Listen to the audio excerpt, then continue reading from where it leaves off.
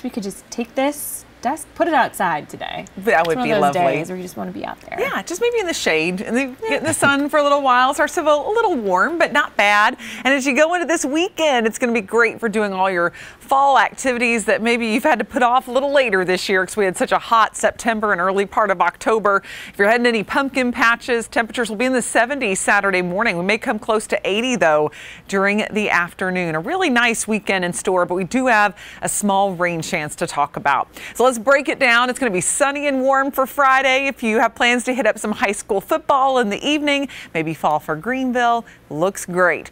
And Saturday really looks pretty good too. Fairly mild. We'll notice increasing clouds toward late in the day. And then by the time we get into Sunday, that's when we'll have a little better chance of rain. Late Saturday night, early Sunday morning. And then it looks like by about 2, 3 in the afternoon, most of that rain should be out. I'll show you hour by hour in just a second on Futurecast.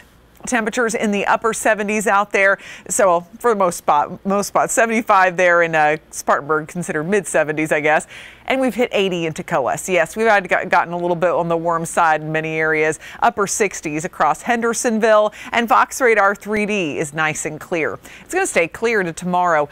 Hardly a cloud in the sky right now, and that's going to be the case into Friday morning and much of the day. A few clouds may pop up in the mountains, and even a stray shower can't get completely ruled out, but should stay totally dry in upstate areas. Here comes a front on Saturday, though. We'll begin to kick up a few showers out in Tennessee, and then that's all going to be rolling in, but falling apart as it gets here late Saturday evening into Sunday. So watch what happens as it gets into the mountains on Saturday around 5 p.m. May pick up a stray shower or two. There won't be a lot of moisture with this front. Good amount of cloud cover though, and you'll notice that as we go into Saturday at late night around 10 p.m. we'll have a couple of showers left, and then the rain may linger into Sunday morning. So notice at 9 a.m. still seeing a couple spotty showers, but most of that's going to be pushing out as we head toward late Sunday. So breaking down Friday even further, looks like we're going to make it to around 79 degrees by late in the day, starting in the 50s though, so a dress in layers kind of day for sure, making it into the low 70s across western North Carolina.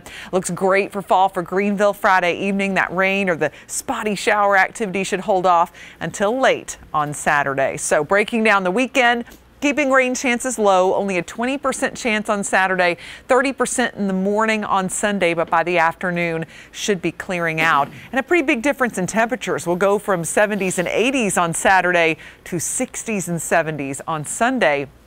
And skies will be clearing in western North Carolina throughout the second half of the weekend.